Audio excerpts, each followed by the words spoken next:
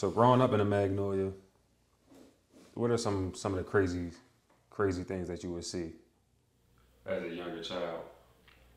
You know what? Like, I got a crazy like Mosquito story. Like one day, like me being young, like I was addicted to dice games. I remember one time, like I was supposed to be in school, and I was shooting dice with a bunch of old heads, and my mama called me. I got my ass tore up, but like I said, they were shooting dice on Stone Mama porch, and I'm sitting at the dice game. I'm sitting on the wing of the porch though, just waiting for it to be over with, cause whoever break the dice game up, nigga be popping you off, or even if the police break the bitch up, like they'll give the money to the kids. So like that's the only time, like the reason why niggas like kids used to be around dice games. So I'm at the dice game. This nigga Mosquito shooting dice, bro, and I kid you not.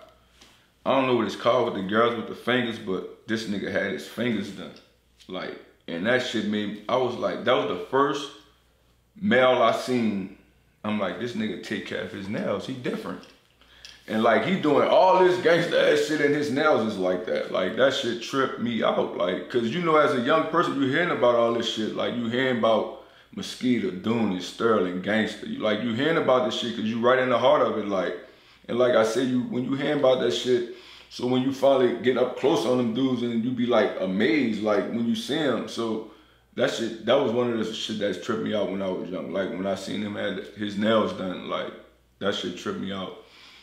And you used to always hang around because they get the kids like the singles and all that. Yeah, like if they break the dice game up, they'll break the kids up. And another dice game story was crazy. You hear me? I was right there when Boobie actually got shot.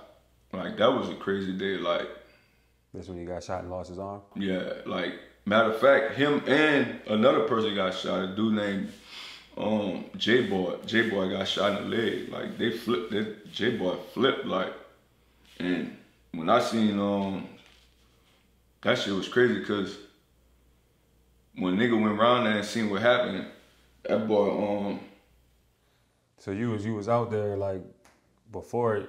Yeah, I was out there before it all happened.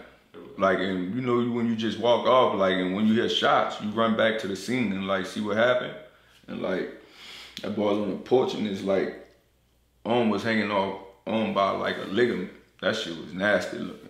And whatchamacallit was like in the court with whatchamacallit was in the court with the other one who got shot. That was crazy that day though. But I was out there that day when that happened to Boobie though. What, they was arguing or something? Probably so. Yeah. About some dice shit. That was crazy. That day was crazy. And you said it was hanging on by like a ligament. Like we was out there watching him on the porch. Like his shit was hanging on by like a ligament. Do you have did you have a relationship with him as far as being like, cause you know a lot of people you hear a lot. I had a great relationship with Stone.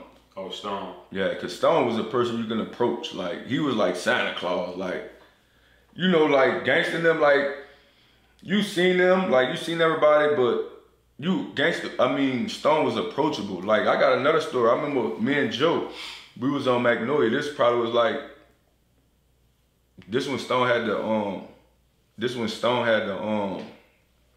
he had that Lexus, the 300, the GS 300.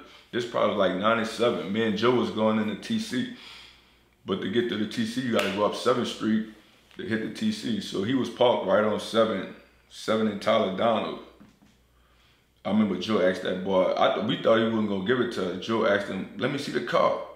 Bro, this man, brand new GS 300 Lexus. He didn't even give a fuck. That boy gave that shit to Joe. We rolled on, I'll never forget, we went up Toledano. We went up Toledano, turned on Willow, came back up the long driveway, and turned back up Magnolia and gave him his keys. But that's the type of shit Stone did. Like, he didn't care about that shit.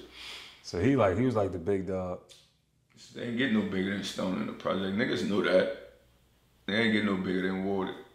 So why you think, cause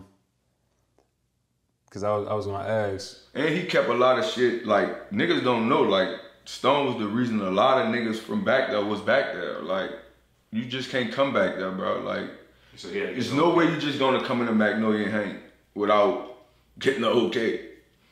especially on the new side, not on our side of the project. That was man, listen, boy, 6 and Clara.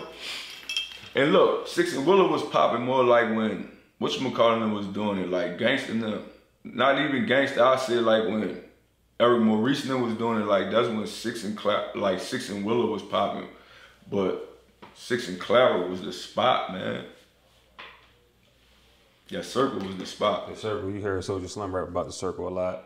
Yeah, that circle was the spot. I know you said you kind of left after this Shorty Mike situation, and that's kind of when you know, Slim put the DBs under his wing.